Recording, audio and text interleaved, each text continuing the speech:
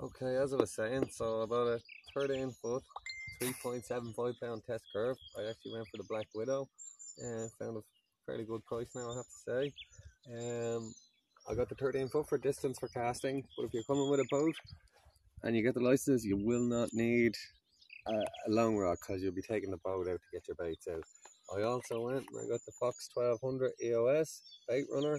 Have to say, super real.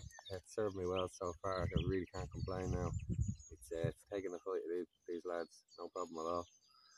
Just coming back there now to the hook length, I just want to say that from the pellet to the hook, you want probably an inch to an inch and a half gape.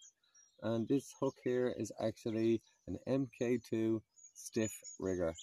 If I was carp fishing, I would just scale the hook down a little bit and I would use myself a size 2 hook with a single pellet.